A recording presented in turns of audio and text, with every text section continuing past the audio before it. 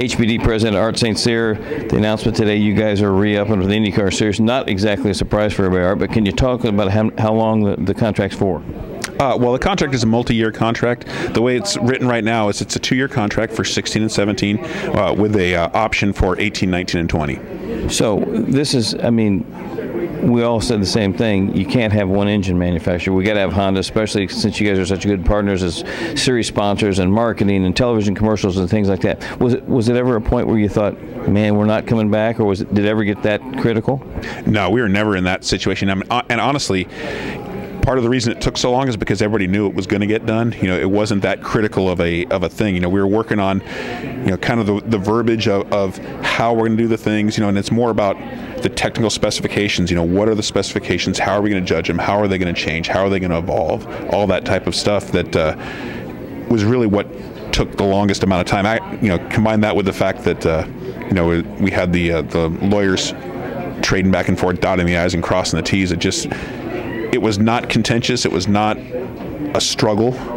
So as a result, it kind of got knocked down on the priority list. You know, it didn't stop us from testing. It didn't stop us from communicating. So this is just kind of the culmination finally of saying, okay, let's get it done. We're ready to go. Well, and so many people said, well, you know, Honda had the leverage because if they didn't get some relief from the aero kits, they were gone. But basically, IndyCar looked at the rule book and said, we're going to give Honda some relief because that's what the rules were written. Mm-hmm. Yeah, and that's a misconception that really this contract extension had nothing to do with those aero kit discussions that were part of the rules from 2015. So as long as those were applied as they were written, we didn't really have a problem with that. You know, this is more about looking forward. How are we going to regulate the series? How are we going to work with our teams? How are we going to propel everything forward? The gearheads say, are we going to have more horsepower this May? And what about the future engines? Are we going to stay with V6 turbo? How's it looking?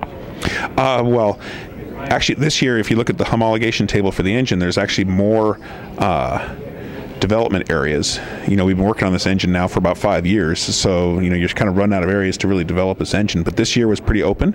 We were able to exploit those areas, and we think that you know, the engine's going to have quite a bit more punch to them this year. As far as future packages, we're actually in negotiation with IndyCar and you know, the other people that are interested in being in the Verizon IndyCar Series. You know, whether it's going to be a V6, whether it's going to be 2.2 liter, you know, we're all in discussion about, you know, what is the actual formula going to be as we move forward. And part of this supply agreement allowed that flexibility to really keep that conversation ongoing. We're not locked into some formula that would exclude somebody. Last question, Art. What about aero kits? You got a gauge on how? Have you made some strides?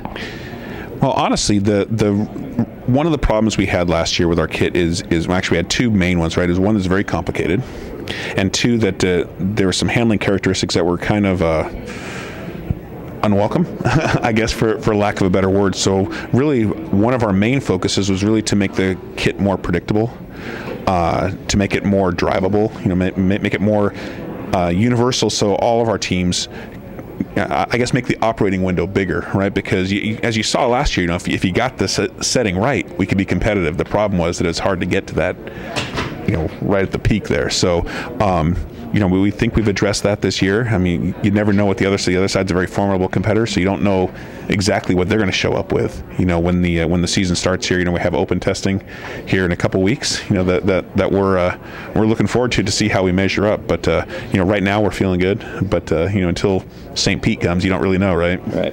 Thanks for your time, Art. It's always good to have Honda back in the series because they sponsor the mailbag, and we know that's the most important thing at RACER.com. Robert Miller, thanks for watching.